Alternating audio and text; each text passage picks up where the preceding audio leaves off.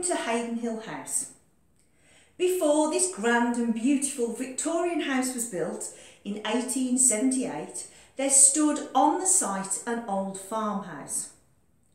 George Alfred Haden Best lived in the farmhouse, and he acted as bailiff to his uncle Frederick and was also the manager of Haden Hill Farm.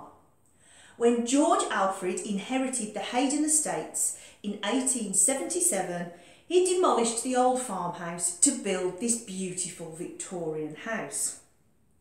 Now, if you've got a farmhouse kitchen or any other kind of kitchen, or indeed any shelves in your house, I'm going to show you an excellent farmhouse trick to keep your shelves nice and clean, but also to make them look rather pretty.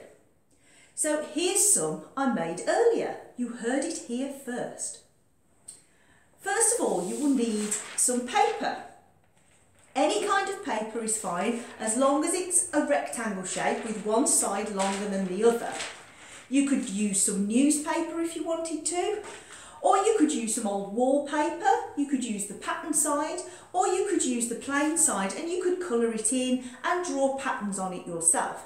I've left mine plain, but you could easily draw some very fancy and colourful patterns. So the first thing you're going to do is to fold your paper in half longways. So I will do that and I will show you. So you have something that kind of shape. And then you're going to unfold it. So you've got a nice line down the middle to tell you where the halfway point is. This is because the top half is going to go on the shelf to keep your shelf clean, and the bottom half is going to be where your pattern is. Once you have done that, you are going to fold the paper like you're making a paper fan.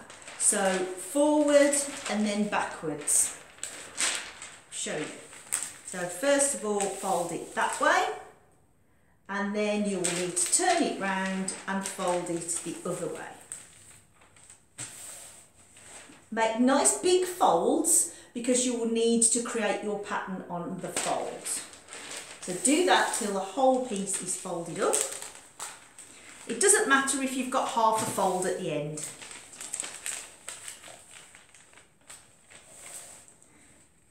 So now we've got our folded piece of paper and we've got our halfway point. So we're not going to do any ripping at the top here or any colouring. We're going to create the pattern in the bottom half by making a series of rips. So here's the exciting part. So first of all, I'm going to rip just a little hole there like that, and then I'm going to rip something a little bit bigger at the bottom like that to create a bit of a point, and then I might rip another hole there like that, and let's do something on the other side.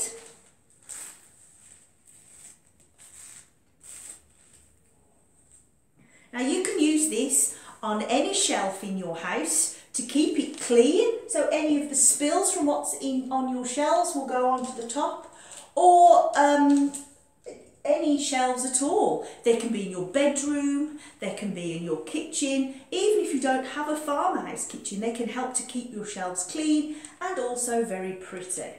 So I've done all the ripping I want to there. So I'm going to now open it out to see what my design looks like. I'm quite pleased with that, and it's different to the ones that I did earlier.